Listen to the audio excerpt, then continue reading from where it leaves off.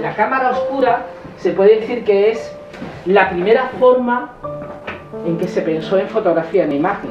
Pero no solamente ustedes podéis pensar, pero hace mucho tiempo, o incluso a lo mejor Leonardo da Vinci utilizaba una cámara oscura para pintar.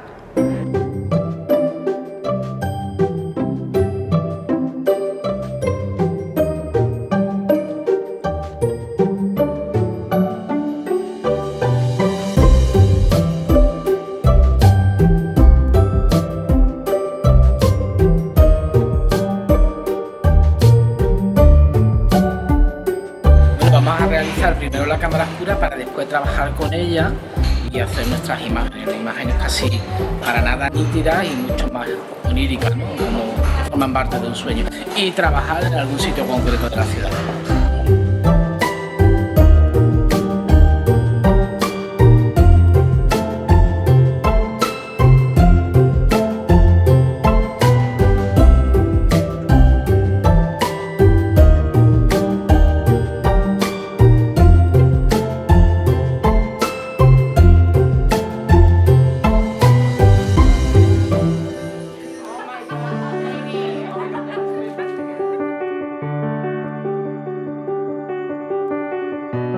What is this? This is a cámara oscura, and I made it using a shoebox. And I actually haven't bought shoes, but what you use it for is to basically look at different landmarks and, you know, zoom out, and you can see so much with this. So basically what you do is you take a magnifying glass and you tape it on after making a hole.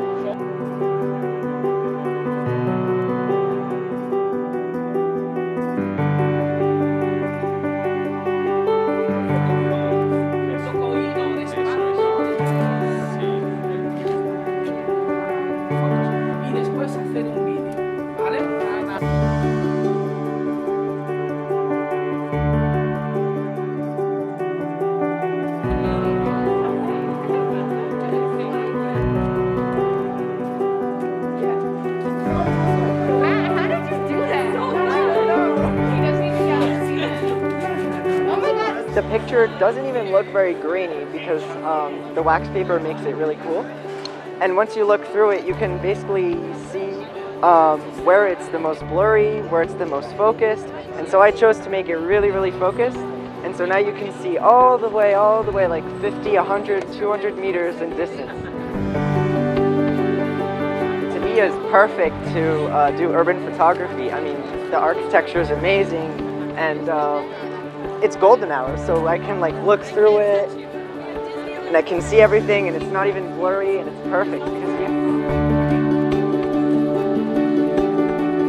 And it's almost like you go back to the 19th century, because it's like when they started making that, and like you look through it and you see everything. It's really cool.